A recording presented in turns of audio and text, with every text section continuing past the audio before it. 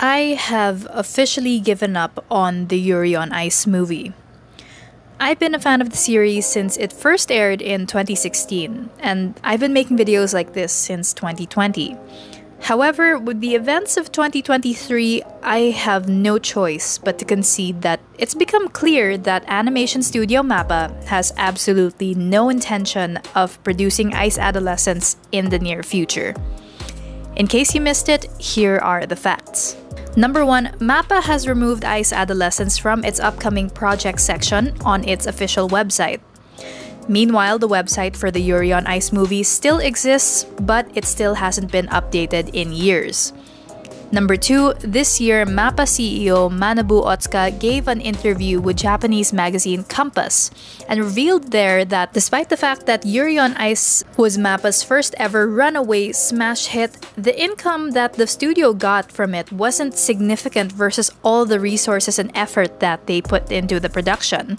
And since then, the studio has changed its direction to pursuing projects and making investments that are more profitable. What does that look like? The success of Yuri on Ice, as well as other series like Zankyo no Terror and In This Corner of the World, helped put MAPPA on, well, the map. And in the years since they produced these series, they have been able to bag absolutely insane projects like Attack on Titan, Jujutsu Kaisen, and Chainsaw Man at what is frankly a breakneck pace. Where major studios like Ufotable and Kyoto Animation would take on perhaps 1 to 2 series per year, MAPPA takes on an average of 4 to 6, and that's been the case since 2017. Beyond the fact that this obviously raises questions about the working conditions of MAPPA's animators, it makes one thing very clear. MAPPA has too many cash cows to stop and take on the risk of a Yuri on Ice movie, a project that didn't actually make them that much profit despite its fame. But beyond that motive, here's one more fact that definitely has gotten in the way of the movie. Number 3, the Russian invasion of Ukraine. I will not recap world events for you, but the fact that 2 out of 3 of Yuri on Ice's main characters are Russian definitely does not make marketing and selling this movie to audiences any easier. Japan has taken a very pacifistic stance on the war, and on top of the doping scandals at the most recent Winter Olympics, current sentiments regarding Russia are a threat to the actual turnout of people who come to see the Yuri on Ice movie domestically. Back to something much closer to the production, number 4, director Sayo Yamomoto and co-writer Mitsurou Kubo have fallen off the face of the earth. Sayo-kan has never had social media to begin with, so her silence doesn't necessarily say much. However, the fact that she has had no major projects since Yuri on Ice is extremely concerning. So was Kubo-sensei deleting her Instagram early last year and going almost completely inactive on both her Twitter accounts. Kubo-sensei dropped off the map right before Yuri on Ice's 5th anniversary celebration with Mizuno. Original character designer Tadashi Hiramatsu drew the official illustrations released for the collaboration, and while we would have expected illustrations from Kubo-sensei as well, we got nothing. And she was once the series' most active representative from its creative team. The absolute silence just freaks me out. Not just because it impedes the Yuri on Ice movie's development, but also because of whatever may be happening to these 2 very talented women behind the scenes. Number 5, and finally, the most obvious thing we need to consider is that it's been 7 years since the Yuri on Ice anime aired, and almost 6 years since it was announced that there'd be a movie at all. Since this announcement, MAPPA has only ever released 1 proper trailer showing any material that could be used in Ice Adolescence.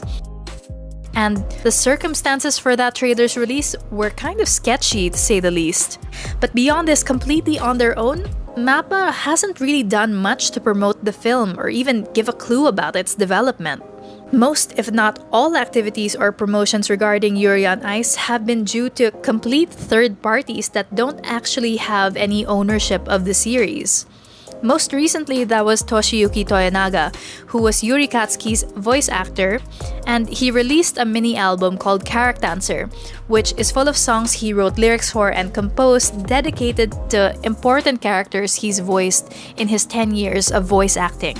One of these songs is Wings on Ice, which is explicitly dedicated to Yuri and actually sounds like it could be used for one of his programs. Toshi deliberately dropped this album on November 29, Yuri's birthday. I do hope you give it a listen. It's quite a heartfelt song, and we know the character means a lot to Toshi simply because he put a lot of himself into it. The undisputed savior of the Yuri on Ice series has been, surprisingly, sports brand Mitsurou.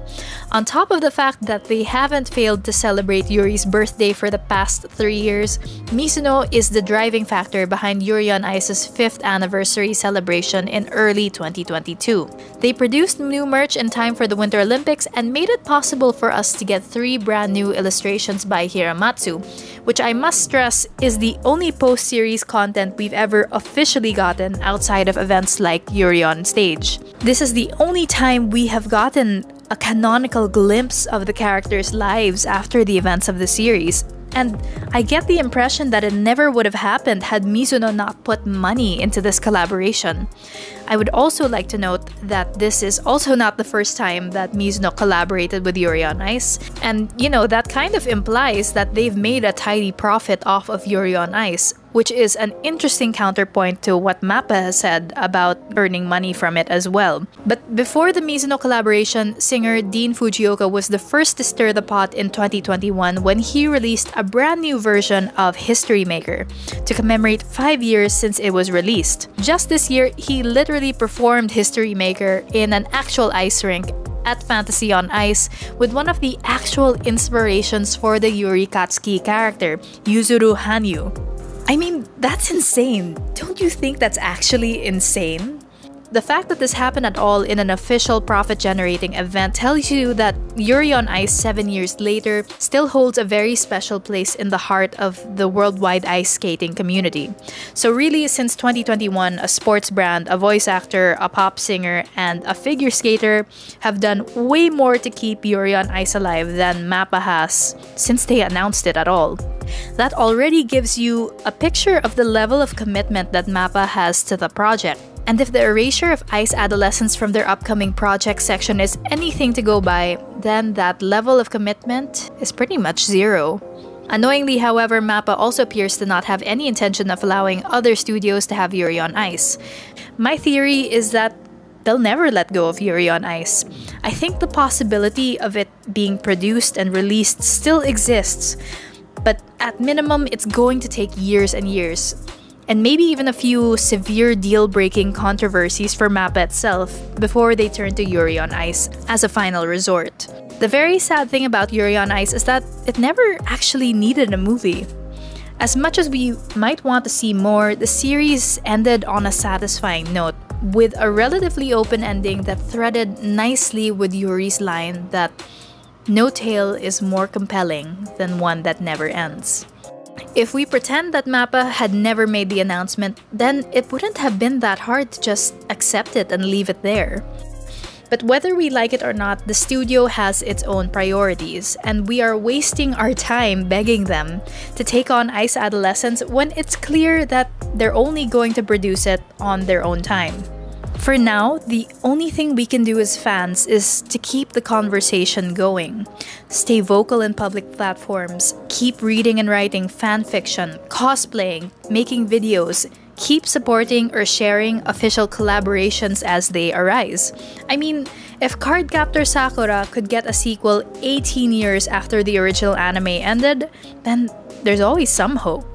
Yuri on Ice is and always will be a work of love. And from Sayo and Kubo sensei's hands, the work of making sure it stays relevant and remembered falls to us. This is Anne from Omocha Reviews, and I will definitely be back again when there's more to say about Yuri on Ice. Until then, you can subscribe, or you can simply like and share this video. Either way, it would mean the world to me. Until next time, goodbye!